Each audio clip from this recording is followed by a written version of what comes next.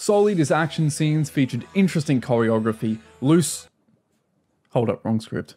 Soul Eater certainly had a recognizable art style. Big old goth boots with pigtails and a 2-button coat, not the AliExpress one, the Hugo Boss one. This young talent, Atsushi Ohkubo, had created a look that stood out even among the greats. But this breakdown isn't entirely about Ohkubo, as it was character designer Yoshiyuki Ito who translated these designs to the big screen. And this channel is more so focused on the anime side. So join me as we go over the art style of Soul Eater.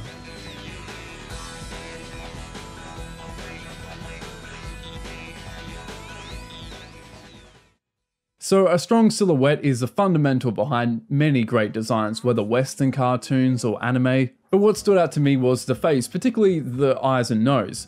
Now the eyes are often what we're drawn to first when looking at the face, and a lot of character designers, whether in the 90s or in more recent years, love to emphasize it. It's very common to see eyes packed with information, highlights, shading, and even detailing the pattern to the iris. Whereas Ito's designs, it's just one simple shadow, no highlights, nothing, and a single line used to shape the eye. No lashes, very simple. A direct translation from Ohkubo's illustrations. The nose also fits into that area of simplicity, but also uniqueness. Now the nose is usually quite simplified in a lot of anime. An approach you've no doubt seen is one that uses just 2 lines, with a strong sharp curve, some long, some short, to define the bridge and bottom part. Sometimes it's just a little dot with a bit of shadow on the side, or it's only the nostrils that are drawn, usually in a front view that is. Even in the Soul Eater manga initially and in later works, Ohkubo draws the nose in such a way across the main cast, but eventually drifts to a simple oval shape to define the bottom plane to the nose,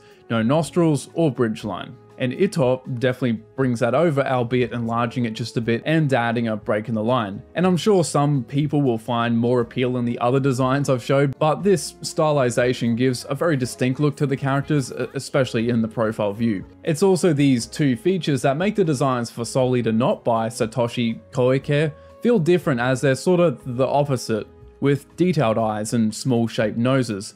Anyways, with other facial features like the mouth, it sits down pretty low on the face, say to some shows like One Piece and Dragon Ball as an example, which really like to tuck the mouth right under the nose, or Naruto where it's sort of positioned in the middle. Then with hairstyles, you got a lot of variety again, and are very easy to tell by the silhouette. Now for Soul and Black Star especially, it's quite simple with big triangular shapes. Interestingly though, the way Ohkubo draws his hair has changed a bit over time, but why triangles? Well, triangular shapes can give a feeling of aggression or energy. It's quite a common design choice used for villains, which of course they are not, but the words aggressive and energetic definitely do suit, especially for a character like Black Star. Then there's a character like Patty, whose hair is rounded off at the ends, and of no coincidence, round shapes are usually attributed to being bouncy, happy, and soft.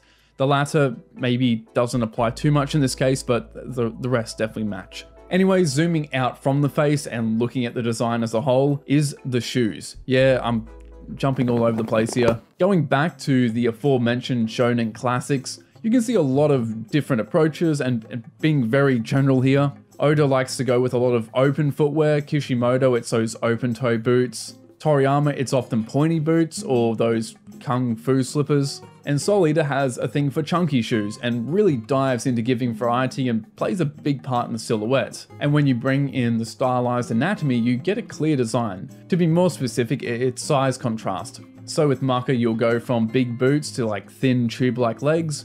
With the arms again, it's thin to these oversized sleeve cuffs. It creates a distinctive silhouette. And going back to Satoshi's designs for Soul Eater Not, and this isn't Satoshi hate by the way, he's a great artist. However, you can see he's like defined the calf muscle, which gives a bit extra thickness to the legs. The boots, hands, and sleeve cuffs are like sort of shrunk and less exaggerated overall. It's very much a more grounded approach, but with that, it's not as bold in its silhouettes as Ito's.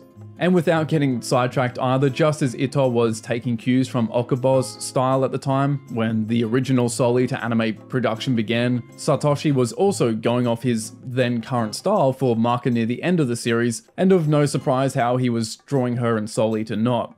Anyway, on that note of being distinct, Another piece of that in the designs is the use of motifs that represent something about the character. So with Blackstar, he has a star on his shoes and shoulder. With Death the Kid, you have the skull. With Justin Law, it's a cross. Killick, it's a flame patterned shirt and necklace. Erica, it's a frog hat. Medusa, it's a snake tattoo. For Sid, there is no deeper meaning to his tattoos, or at least I thought. Turns out the kanji on his shoulder translates to death, which was kind of prophetic. Simply, it's another feature that gives personality to these character designs and makes each one unique and memorable. Sort of separate to that though, Soul Eater had a thing for rectangles. Sometimes it's for stitching, like across Stein's lab coat and him or Kid, Liz and Patty, where it's a bit of both, used for the sleeves but also in place of the buttons. With Liz and Patty, it's across the belt and for the stitching of their hats. Of course, this is definitely Tim Burton's influence coming through, who Ohkubo has directly mentioned in the past, and just about everyone brings up when discussing his art. Now finally is the shading. Although it's tempting to pack a design with detail, it's also up to the character designer to consider how easy it will be to animate for the staff. And as great as detailed shading looks, outside of taking much longer to draw, it can also stiffen the motion. So Itok goes with pretty simple, soft overhead lighting. The shapes are broad strokes with a curved shape. And of course, animators and animation directors can have varied takes on the design sheet, so some of these stylistic notes may be more dominant or completely changed altogether. But with that, wraps it up. That was the final detail. Thank you for watching, hope you enjoyed it, and please consider checking out my Patreon to keep the channel going. And of course, shout out to all my current Patreons and Soul Binku in the High Roller class. However, with that, thanks again, and I'll see you later.